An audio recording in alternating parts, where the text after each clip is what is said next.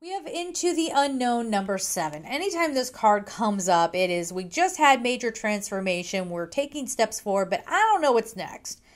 Or I made these choices, but I don't know how this is going to go. I don't know if this is going to work out, right? So this is having some blind faith. And in the context of this card today, this is telling me to have a little faith in where the divine is taking you.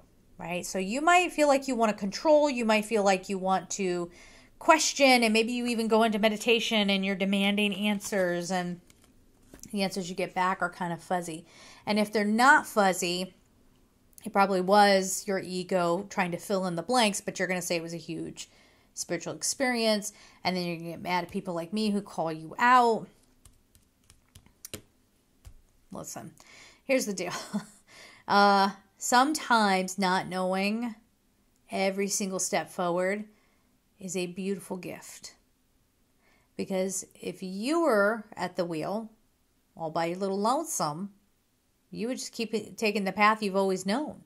You would keep taking the route you've always known, and you would learn nothing else.